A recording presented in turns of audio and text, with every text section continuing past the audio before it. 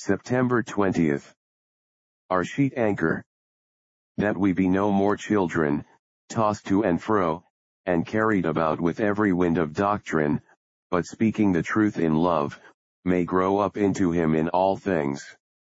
Ephesians 4:14-15. Every man that hath this hope in him purifieth himself, even as he is pure. 1 John 3:3. Our destiny is the highest possible we shall be like him. For this we were created, redeemed, and sanctified, that we should be conformed to the image of God's Son, that he might be the firstborn among many brethren. The apostle says that those who have this hope will purify themselves.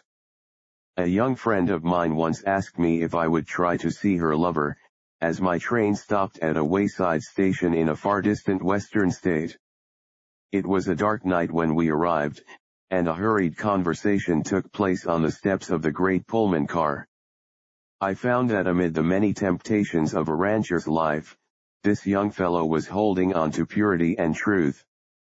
He said that he had very infrequent opportunities of attending any religious services, but that the letters which came from the old country had been his sheet anchor. I understood what he meant. He realized the strong drift of circumstances, but to be loved by a sweet pure girl, who made him the object of her incessant prayer, and to receive her inspiring letters, kept him from yielding to the evil which enveloped him as an atmosphere. The thought that before long he might claim her as his bride helped to purify and steady his life. So the expectation of being with, and like Christ, should be to us as a sheet anchor, who bear his name. To see Christ face to face, to be with him in unbroken fellowship, and to be like him, this is the threefold destiny of every Christian soul. But how little can we imagine our future life? We strive to penetrate the dense veil of mist in vain. What the resurrection body will be like, what the converse with holy beings will amount to, what ministry may be assigned to us, we know not what we shall be, but we know that we shall be like him, and it is enough.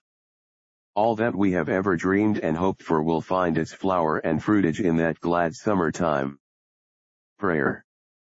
O God, it is my earnest desire that I may not only live, but grow in grace, and in the knowledge of my Lord and Savior Jesus Christ.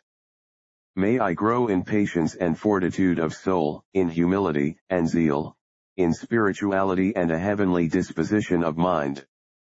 Amen.